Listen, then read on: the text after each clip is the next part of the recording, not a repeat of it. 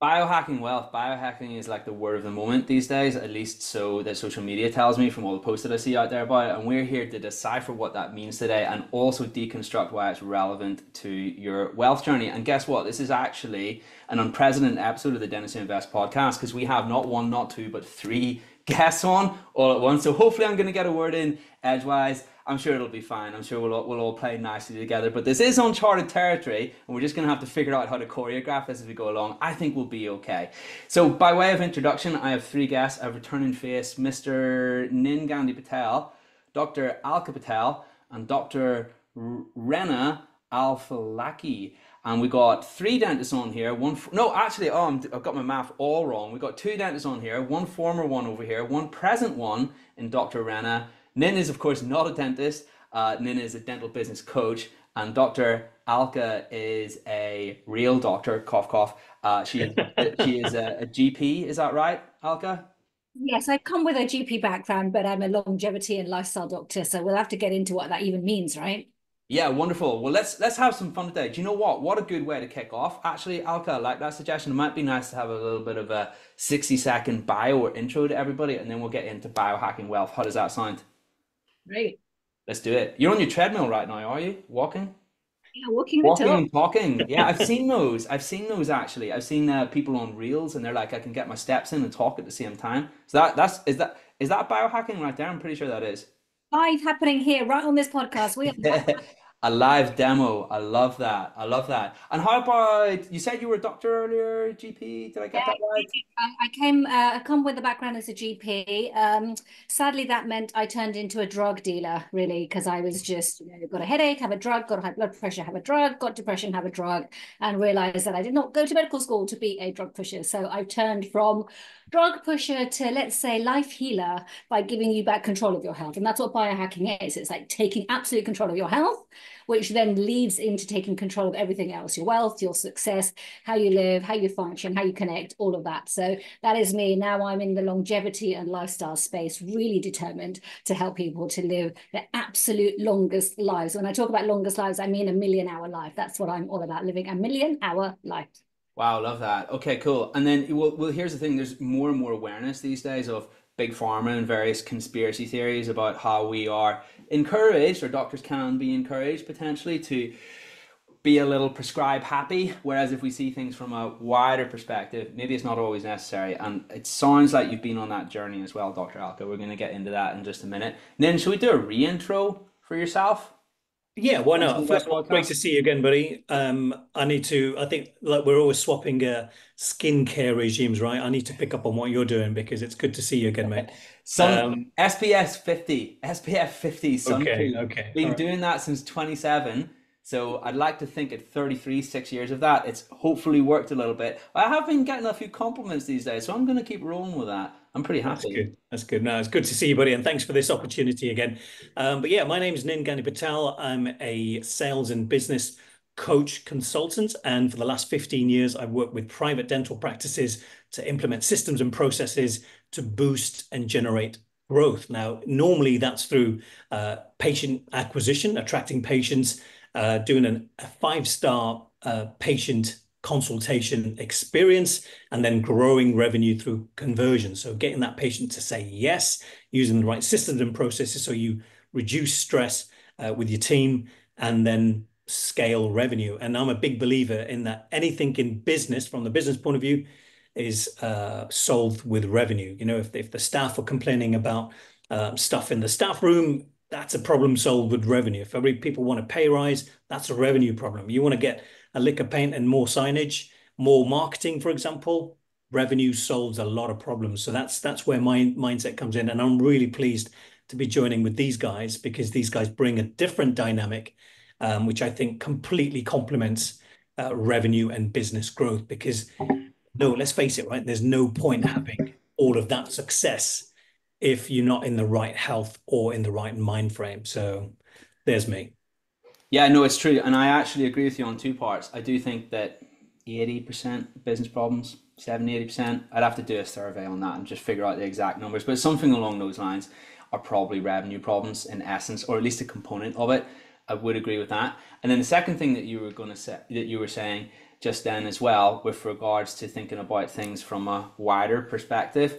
I've met so many people who are like 55 and 60 and they've got piles of money and like 10 dental practices, and I swear they're not that happy, man. Like they're not happy people. No, of course, listen, you see it from both sides. There are plenty of people in that position who are. What I'm saying is that it's not the sole determinant of our happiness, 1000%. And probably an older version of me 6, 7 years ago needs to hear that effectively. And that's the sort of information that I'd like to just make public to the dental community on Dentistry Invest. And yeah, it sounds so trite. People are like, money's not everything and everything along those lines. But we say that, but we often operate out of that energy a lot of the times. That's why I'm so keen to delve into this today. Anywho, Dr. Rana, how are you today? I am amazing. Thank you. Thank Love the you. positive energy.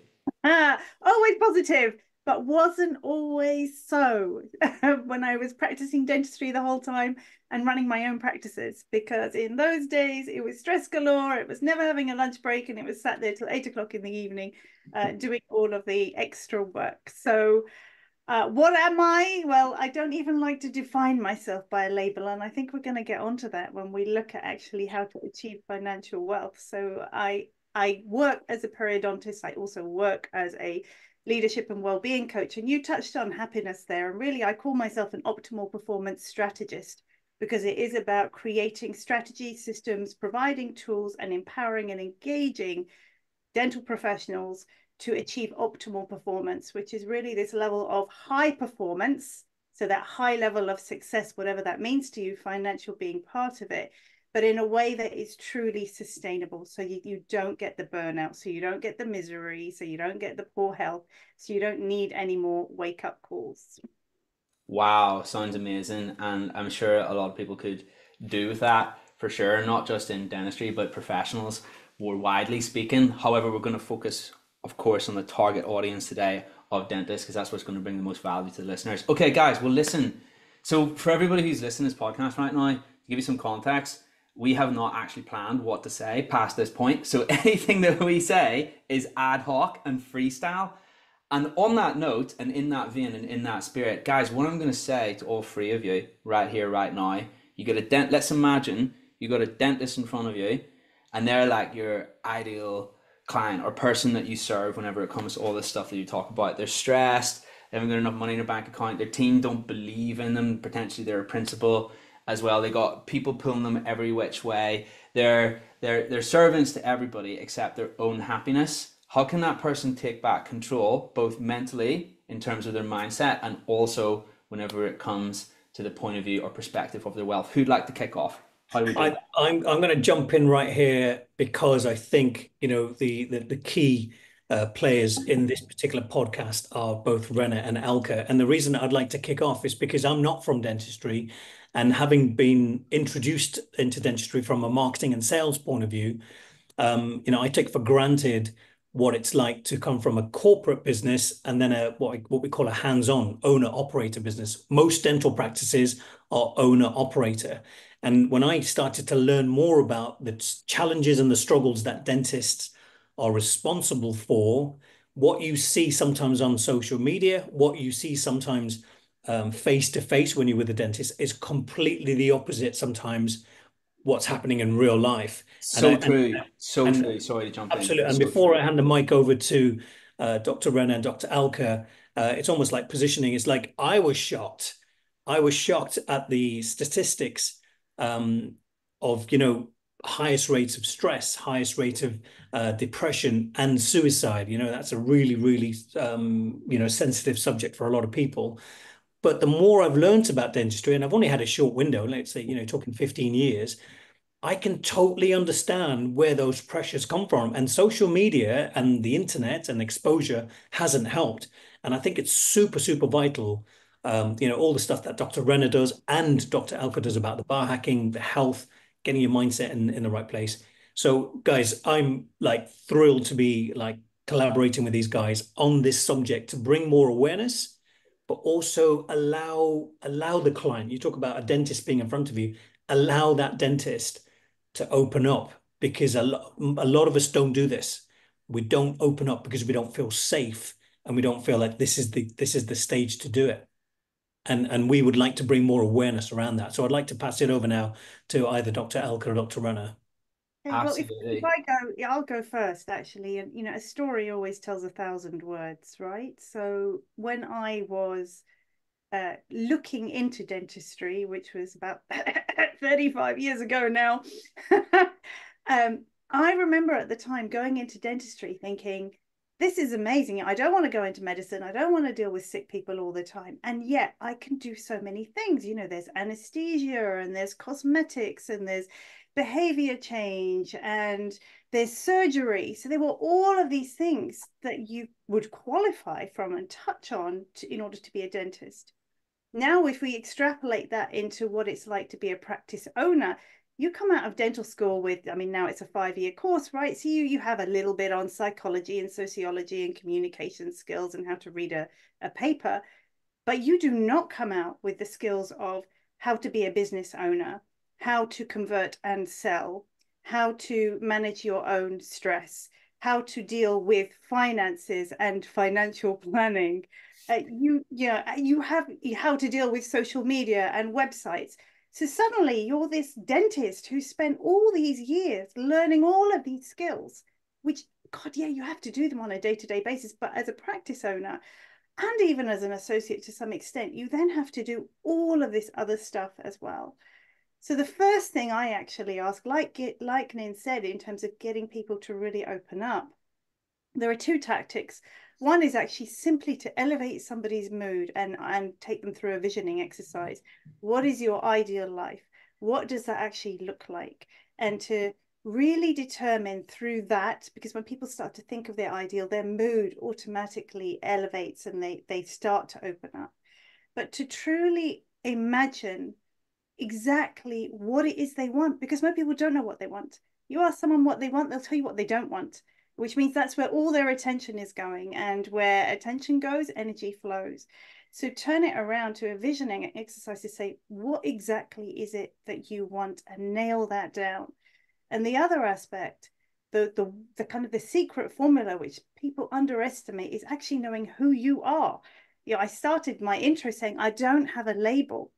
Because if all I am is a dentist, how the hell am I supposed to do and be all of these other things and all these other roles in my life? Because outside of dentistry, I'm also a mother, and I'm a leader, and I'm a speaker, and I'm an author. So who are you at your core? What makes you you? What makes you unique? What makes you authentic? And then how are you able to keep that going and sustain that? Because if you are you will be able to create all those necessary roles around you. And I think just picking up on that as well, Rana, I think that like the biggest thing I would say on the back of that to every single dentist that is listening now. So if you're in front of me right now, James, the one thing I'm saying to you is dentists die too early, right? It's the too early bit that we have to remember. And then we have to go back into why. Like, why is that? So my husband's a dentist, and the colleagues that were with him at university, they're no longer on this planet. The dentists that were with him, same age, same cohort, they don't exist anymore, right? And that's dying too early. Why is that? What is actually playing into that? Because what are you doing? You're so busy taking care of everything else around you, your practice, your team, your finances, your family, that the one person that gives in all of that is you. So back to the you, it's not just who are you, but what do you know about yourself? And I come at this from this kind of perspective of back from health, right? What are you actually doing to get the granular details of your health? Like if I said to you right now, do you know how you're making energy, James? Do you know how much magnesium you've got on board to go through that Krebs cycle? Like we learned it all at dental school and medical school. We throw it out the window and go, oh no, I don't know. Well, do you know how many toxins you've got in your body that you're sludging through every day? Do you know what's showing up because of the environment of your dental practice that's then infiltrating into your body? You have no idea. And yet you will happily go and spend 20K maybe on a lovely family holiday. You invest in that 20K in yourself, right? And I say this kind of really sadly, but I know of dental colleagues that have died on holiday in these amazing holidays where they spent luxurious amounts of money and then just not made it home. It's a really sad thing to happen and say. So where is that? What is that investment? We're talking about wealth and finances here. So where are you investing that as well? Where's it going? If not part of it, at least, to have respect enough for yourself and connect with your identity as this human being who's on this planet, is to reinvest that in yourself and in your own health, right?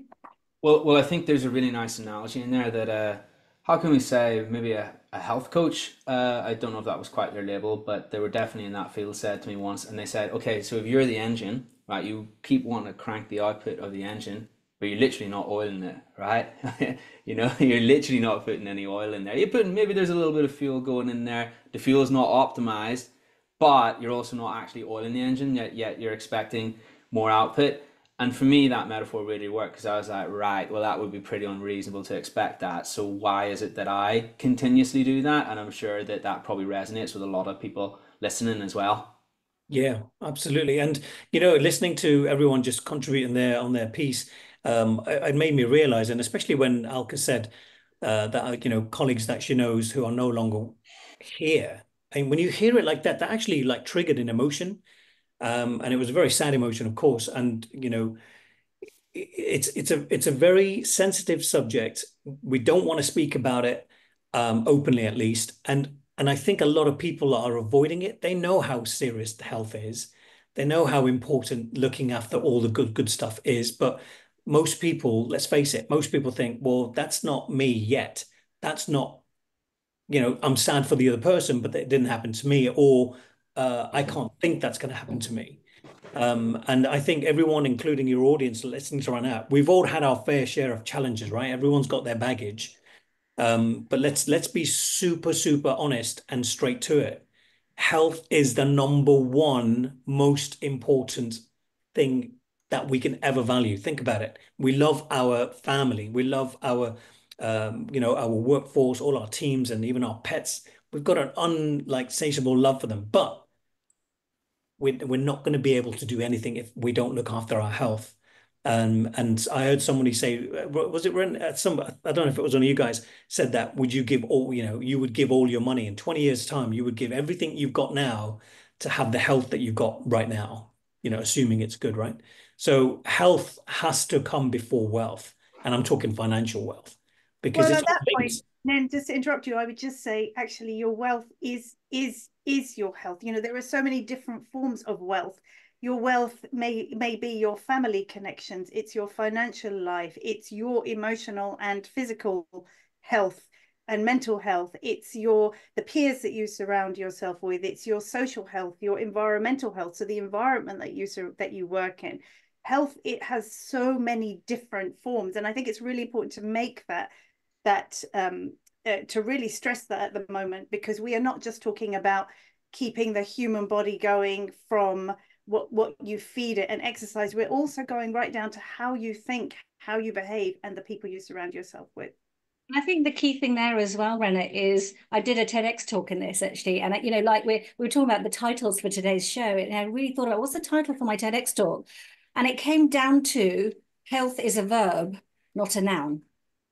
And what I mean by that is health is what we do, right? Every single day in terms of how we connect, how we eat, how we move, how we sleep, everything that we're doing, creating that environment around us. But it's got to be something that we do. And look, I know I brought the morbid stuff up first, partly so that we just, take the elephant out of the room, because I'm all about making health fun, right? Me on this kind of walking treadmill at the moment, this is me kind of having fun with my health, right? Me with all my tech and my rings and all of that I do, like it's making health fun. So I think we have to lift that layer of health as well, that it's not something that's a burden. We're not talking about disease and dying. We're talking about being really proactive and having that vitality and that energy and that desire. Because again, the one thing I see in so many dentists is they're just not happy, like that daily grind, right?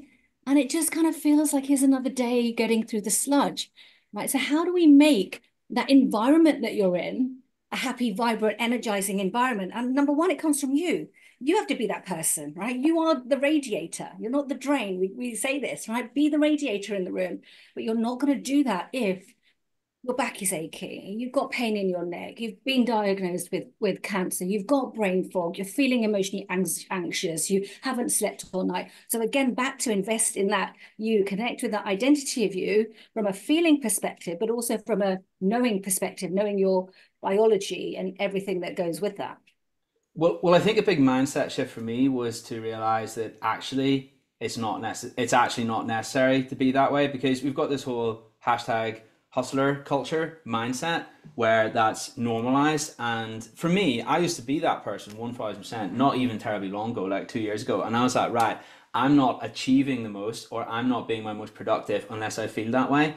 And now I realize, I look back on that and I was like, actually, James, you just weren't that good at delegating and having a team around you who bought into what you were saying. Because here's the thing, if we're talking about output, well, it's volume of inputs times leverage, right? You can be putting a lot of volumes of input into your life or towards your goal, but you can have very little leverage, and you can actually achieve the same output by just having massive leverage and understanding how to achieve that properly. One example of leverage is having a team around you who are willing to collaborate in what you do. And I just wanted to shout out something. I just wanted to get something when you guys were talking. It's this book called Traction, and after this podcast, I'm going to officially shut up about this book, right? Because I've been going on about it so much for the last week and posting on the group, but it really is that good. It's probably one of the top 5 business books I've ever read. So I just wanted to shout that out. Gino Wickman. And it's all about how to get buy-in from your team so that you know that you're collaboratively moving together in sync towards a common goal, and also giving them discretion to have innovation towards that goal as well, which I definitely wasn't doing enough of. It was very much me who was leading the sort of innovation ideas side of things. And I always wondered why that didn't happen as much as I would have liked. And I realized it was because I wasn't given permission to do that, and also crystallizing what we were trying to achieve. Anyway, Rana, I just want to bring you in on what I've just said, because I know that that is your forte. It's on leadership and getting everybody singing from the same hymn, right? And getting buy-in. So something we do is, it's something called the 5 behaviors of high performing teams, or of cohesive teams. And the idea is actually the foundation of that pyramid is about really establishing trust, which sadly doesn't happen in teams. There is so much toxic culture there. So it's building trust and what we call vulnerability-based trust. And you as a leader, you as the practice principal, so often actually you become tunnel visioned, and all you want to actually get on with the dentistry, maybe pass things on to your practice manager, that there isn't time to have those conversations with other team members and develop trust. Or you have a couple of dental nurses and nobody trusts each other, and it becomes a really bitchy environment. So the foundation of any high performance is actually to create trust. And then the bit about the buy-in, the next kind of part of that triangle is about conflict. And you think, hang on a minute, wait, we don't want to have conflict. We don't want to be arguing.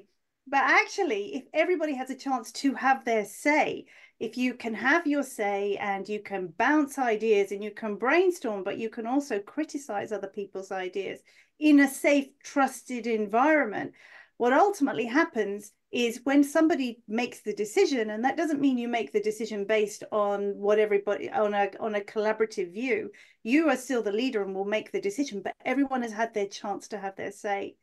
Then the next kind of step up from that becomes commitment, because once everyone's had buy-in, they're more committed to where you need to go. They've had their say, fair play, that they've had a chance, and then it becomes about accountability and everybody holding the other accountable, so that this is never just about one person. It might be one dental nurse holding another dental nurse accountable, which means nobody gets to hide.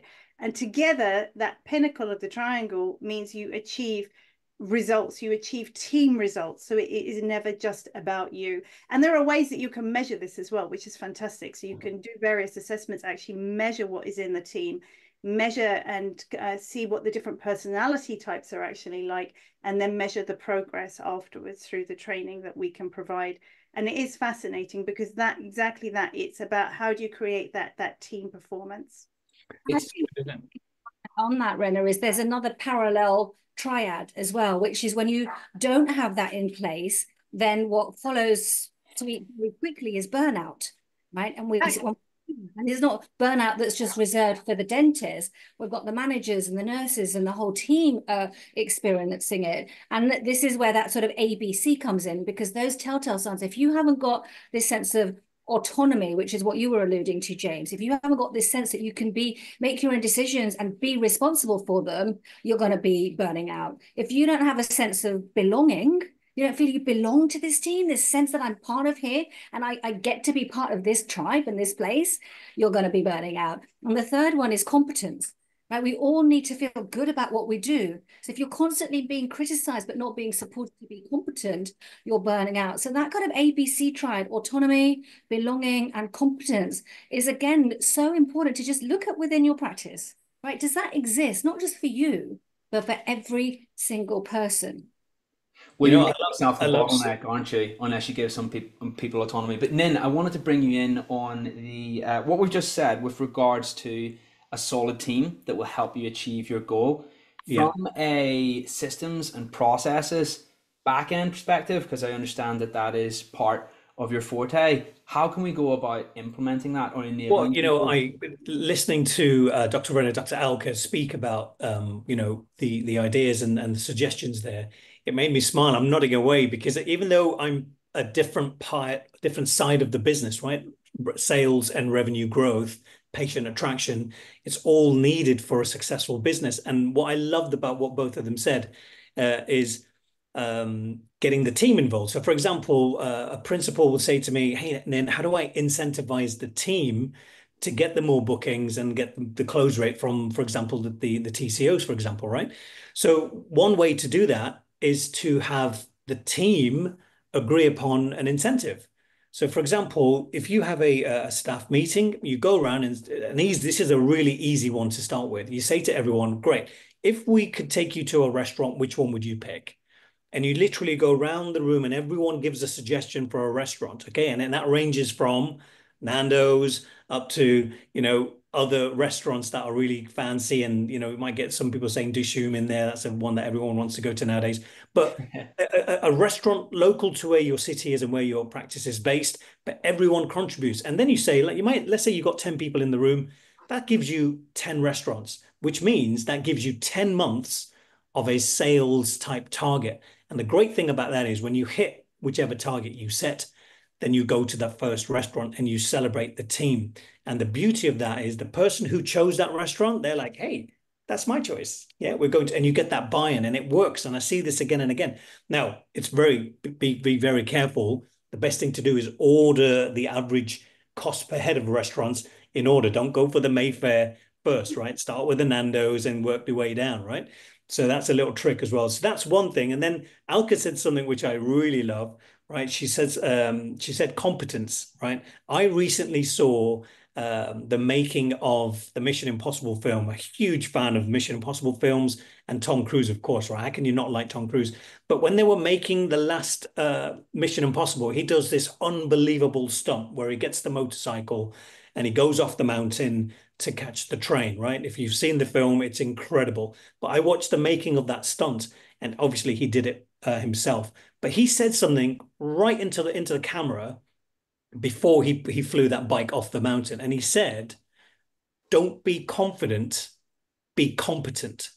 And I thought, wow, that's such a powerful statement to run your business and your team and also your life goals, because we can all be very confident, right? Confidence is very easy. Like, I'm going to be amazing. I'm going to hit that target. And you can stand on the edge of the cliff thinking, "I can fly." That's confidence. But hold on a second. If you don't have the right structure and competence, I'm sorry, you step off that cliff, you're going down. You're not going to fly, right? If you don't have the right stunt safety around that particular stunt that Tom Cruise did, it's going to end up in a very bad way, right? So be competent. Confidence is good, of course, but competent, supersedes that. And then the other thing that Alka said, which I love, was the ABC. Now, I'm not going to get into this too much, but in the world that I come from, which is sales and marketing, ABC is always be closing. And I love that you've got your own version there of ABC, right? So there's a whole nother story which we get into another time. We could make a podcast on ABC acronyms, right? Because there's a ton out there, right? Isn't there? But what I was going to say, sorry, Rana, were you waving your hands there? Did you want to say something? Oh, no, I was just agreeing about the ABCs. Oh, gotcha. We've all got our own ABC acronyms. I love that. Always be closing right there. That's a new one for me. I love that. Anyway, but this is just circling back to what I was saying at the very start. You know, how you see the world, your own beliefs are reaffirming, right? And if you believe that you have to be working ultra hard. You might be working ultra hard, but are you actually being productive, that productive necessarily? And that for me was a big thing to overcome. Not even that long ago, I'm going to say like 12 months ago now, something along those lines. But then I just wanted to ask you something quickly, actually. So obviously we've talked about how can we say a lot of well, it's with regards to wealth, but also from a broader perspective whenever it comes to health as well, and especially whenever it comes to clinicians, as in dental clinicians. But what I wanted to know was, do you know, in your experience from going into dental practice and saying, right guys, we've got to optimize this, we've got to do this better, we've got to enhance this, and obviously the stated aim is increasing revenue and increasing the productivity of the dental practice in that sense, what would you say the most common pitfalls is for dentists? Or like when you come into practice, the most common things you see and you're just like, right, do this, do this, do this, and you're going to make a huge difference. Because us dentists, we don't have context in our own situations, but you do, because you go into lots of practice. Yeah. Okay. So, and I'm going to be careful not to go down the rabbit holes here, because these can go very deep. Okay. So I'll try and keep this top level. In my experience, what I've seen is most dental practice owners, let's just focus on the principals for now, okay? Because even the managers have a key role in this, but managers, let's face it, they're firefighting most of the time, okay? And the principals are guilty of this, in my experience, and that is they believe that what they've got and how they've set their practice up is right, or is correct, or is optimized. And 9 times out of 10, again, in my experience, it's not. And this is why dental practice owners go from one marketing company to another, to another, and to another. And you know, it is what it is. And marketing companies are going to love this, because they charge fees, and it's a very lucrative business, marketing is. But on the other side, the reason why I don't push marketing is because there's no point marketing or spending money on ads if you do not have the right systems. And the systems are really simple. Someone who's trained in answering your phones. That's a system, okay? That's a process that you need to focus on. And if your receptionist has been a receptionist for 20 years, that's amazing, but are they trained in sales? Do they know the art of persuasion? Are they ABCing? Are they always be closing? Okay. So there's a technique there. And of course, we've got the AIQ training program for that, but that's one little process. Then what's your process in qualifying the patient before they come in, right? Remember, a lot of reception teams are quick to book patients in, but we don't qualify them. And then they come in. And what we've done is we've wasted the time of someone with a higher hourly rate. So let me put that into context. If I'm on reception, my hourly rate is not the same as a treatment coordinator, and definitely not the same as a dentist. So if we're quick to book people in and book them in with the dentist without qualifying them, and by the way, it's not your fault, you just haven't been trained in sales. The person comes in, the patient comes in, and the doctor's like, well, I can't help you right now. And then we don't realize how much money is just literally being wasted. So yes, it's about systems and processes, but we can really break them down. And to answer your question, the thing that I see is that dental practices are very quick to make a decision on marketing, and that's the wrong thing to do, right? You need to have your systems in place first, then do marketing. You'll get a lot more bang for your buck, which means that what we call ROAS, return on advertising spend, that just goes through the roof, and how it should be when you've got the right systems and processes in place. Basically, it comes down to training, mindset, and let's call it the North Star. What are we doing this for? What's the point? Yeah. Well, it's there's an analogy I really like on that, and I know Russell Brunson is not everybody's favorite person in the whole wide world, but he did mainstream marketing. He did mainstream a lot of concepts in marketing, and his funnel concept is something I think about a lot. And it's basically, if you've got people coming, you've got a funnel. Marketing, your business is a funnel. Every business is a funnel, right? And right at the bottom, you know, the thing about a funnel is it's wide at the top and narrow at the bottom. And right at the bottom, these are the people that filter through and become paying customers. At the top is everybody who learns about your business, right? Now, here's the thing. There's a lot of businesses out there that, in my opinion, they got holes in their funnel, right? And what it means is that at the very bottom, those actual paying customers, so few people actually make it from the top to the bottom in terms of people who've heard about the business and we've marketed to, that actually, instead of pouring more water in, more people into the funnel, they'd be better off just tightening it up in the first place, which is kind of what you're getting at, or at least in part. And you're right, a lot of people don't realize how much good communication can help them, especially whenever it comes to staff members who've not necessarily had this training. Rana and Alka, any thoughts on anything that we've just said? I think touching on the communication is really, really important, right? Because communication is not just someone picking up the phone and being friendly, although that's often your first port of call, but it's about that the right type of communication, isn't it? It's about what we call influential communication. So really your NIN's ABC, knowing who it is you're speaking to, being able to pick up the language being used by the person making the inquiry, being able to pick up the nuances within the tone, being able to pick up specific words can actually, if you train your team like that, it's able to tell them a lot about what this person is like, what they're really looking for, and in which case who you allocate them to, and also what you actually do with them. And the same with the dentist, actually. Sorry, I'm stepping on your territory a little bit there, Nin, but put it in context, right? My conversion rate for any consultation, when I was running my practice, we used to have about 20% of I was at a specialist practice, 20% of referrals that would come in was just the dentist ticking the boxes that they'd done their job and referred, and we couldn't get the patient in. But when we did, my conversion rate was in the 90s. It was typically about 95%. And the others that didn't convert is because they didn't need treatment. Then I had associates who were converting at about 50 to 60%. And I remember one of them turning around. This is going to be a really good transition into actually money mindset. So back into the thoughts, saying to me, yeah, only Rana can get those kind of conversions, and only Rana can charge those prices, which is a load of nonsense, right? It's about training. You can train your team.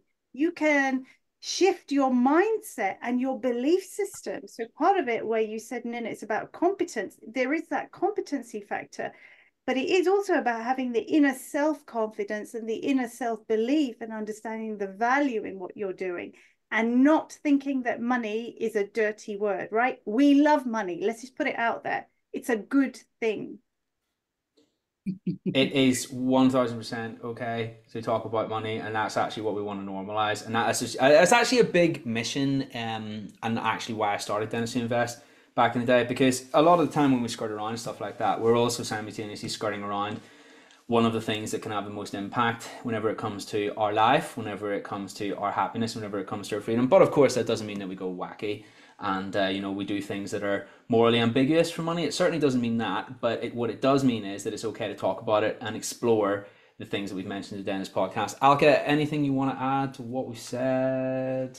I think it's also kind of just thinking about, this is all touching on being productive and being efficient and maximizing this kind of utility of time. And we talk a lot about kind of time management, the staff have got to be managing their time well. And I think the thing that we forget in all of this is it's never really about time management. It's always about energy management.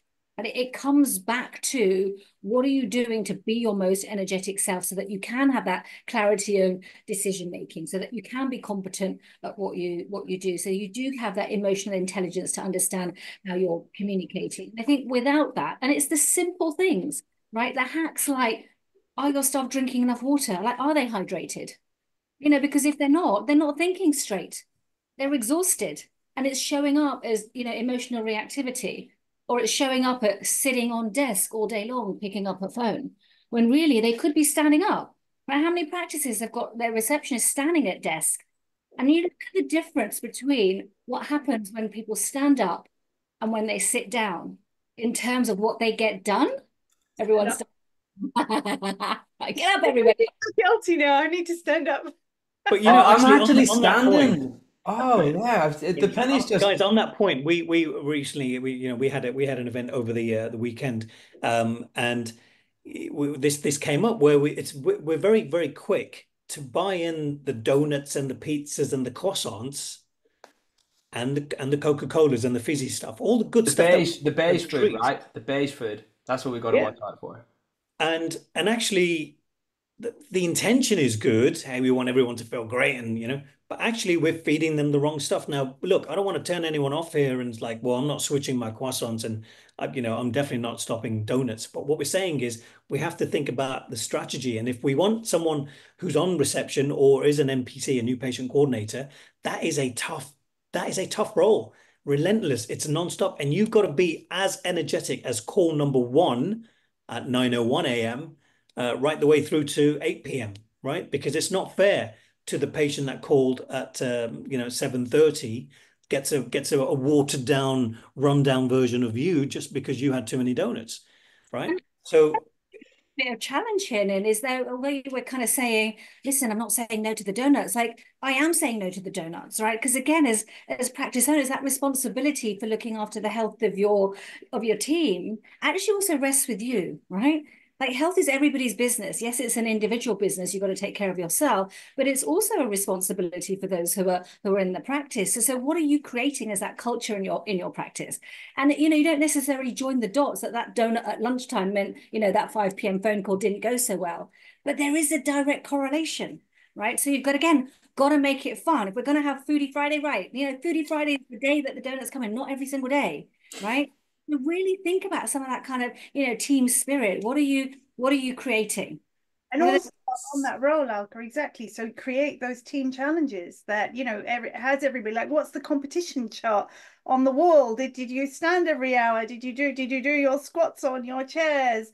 Who had their water? Almost just as you can make it playful within the practice, right? We forget to play at work and have fun at work. So actually you can create all these team challenges. And then also, Nin, again, sorry to challenge you, and I do love a donut, but it's really a guilty pleasure, is actually we're healthcare professionals and we're telling our patients to cut down on sugar, and certainly from a periodontitis point of view, everybody to have antioxidants and multicolored foods and hydration and exercise and sleep and all those things to keep our patients healthy and deal with their chronic disease. So how we need to walk the talk as health professionals to be doing that for our teams as well as, of course, the added benefits of productivity. And then let's just talk about productivity for a second. If you free up 1 hour a day by being more productive, with the fact that your team's been able to collaborate because they've had more energy, and the fact that your team has been trained properly so they don't waste the appointment book with those silly 5-minute gaps and actually understand the value, and you're more productive in terms of the work you do and the decision making that you make. Like, what is the average hourly rate for a dental practice? Average, I don't know, 300, 400 pounds an hour, let's call it 300, a rough billing rate for a routine dentist. In a 5-day week, that's 1,500 pounds. In a month, I mean, Rana, if you give me an hour from 1 hour. Yeah, Rana, if you give me an hour with the right team, the right mindset, I'll show you how to make $1 million in 12 months. It's like it's life-changing. That the right hour with the right energy and the right input versus output, you can increase revenue between 750 to $1 million. In fact, it's actually 1.5 million if you do it right. So that hour is super valuable. So I'm all for. So it's how do we optimize? How do we create the hour, right? With the systems and strategies, with the right mindset, minimizing the stress and decision making and emotional intelligence, and with the optimizing your health and your physical energy and your mental clarity, right? It's the triad. Boom, there we go. And you know what? So many interesting points there. And here's the interesting thing about this podcast. I bet we could triple this in length and still have time, still have many interesting points to talk about. I like to keep these around the 40-50 minute mark. We're just encroaching upon that now. Do you know what's funny? When I think it was you, Alka, when you were talking about, yeah, we should get our team to stand in the practice. And then I find myself drifting off into the thought like, hey, that must be nice for those people who stand at work. And then I realized I'm literally standing on this podcast right here, right now. So that's why I got excited when I was like, hey, I'm standing as well. Yeah. I literally just had the penny just dropped. And yeah, I do all of my Zoom meetings standing up, and I find that well, it's helpful whenever it comes to the energy level side of things. So just sharing that with the audience. I know not necessarily everybody spends a lot of time on Zoom, but there might be some wisdom in there somewhere that you can adapt to your workplace. Guys, I know that you have an event coming up rather soon where you talk about all this stuff and more. Have I got that right? Correct. And we yes, James, we can talk about this. But I can imagine a lot of your audience are thinking, well, what are the solutions? What are the suggestions? Or what do we do when there's a birthday in the team, and the obvious auto response is to bring in a birthday cake, which is, going against everything we just said. So what are the alternatives? How do we get that extra hour? How do we get the team all energized? And, one of the reasons why I'm super grateful to be linked with Alka and Rana is because of this event that we've got coming up, which is called the 3R event. You probably see it on the background there. The 3R event is resilience, revenue, and results. All the things that you need to link in the health, the mindset, your leadership, and the business growth. And yeah, it's coming up. I think it's happening on the it's a Saturday. It's a 2-day event. It's Saturday and Sunday, 16th and 17th of November. Bang in central. It's in North London, actually, in a beautiful location. We're going to share a link, and we'd love anyone to get in touch. And of course, for your audience, James, we've got a bit of a special rate going on as well. So if Dr. Alka or Dr. Rana want to add anything to the event and what people can expect. Yeah, I think from my point of view, I believe in experiential multi-sensory training. So this is not death by PowerPoint. This is definitely not you sitting down looking at 1,000,001 slides and us just preaching to you. It's about experiencing everything to see how your energy shifts, what stress relief you actually have. So we aim to make it fun, playful, insightful, innovative, energizing, and inspiring. So, and there will definitely be some surprises. But no cake surprises, right? We're literally about, we've got to make our life fun, we've got to make our health fun as part of that. And the most important thing is to be really specific and have a strategy for your health, a strategy for leadership, a strategy for revenue growth as well. And we bring all of that to the table in a really kind of fun, entertaining, energizing, interactive way. So we're all about that. And I hope we've given you a little bit of a flavor of that today as well. 100%. Well, listen, guys, I just want to say thank you so much for all being so generous with your time, wisdom, and knowledge today on the podcast. The first ever four of us, if you include me, on the Dentistry Invest podcast. And I think we did a rather good job of all communicating nicely and harmoniously. Yeah, so clap up us. I like that. Dr. Alka leading the way there. Nin, I saw your hand go up. Did you want to say one final thing? No, I was clapping. Oh, that was a clap. Oh, sorry. It's because Zoom has shrunk you down to a thumbnail. Apologies about that. Guys, thanks so much for your time. I think we should do another episode. Let's talk on that soon. In the meantime, hope everybody has an absolutely smashing Monday, and we'll see each other soon.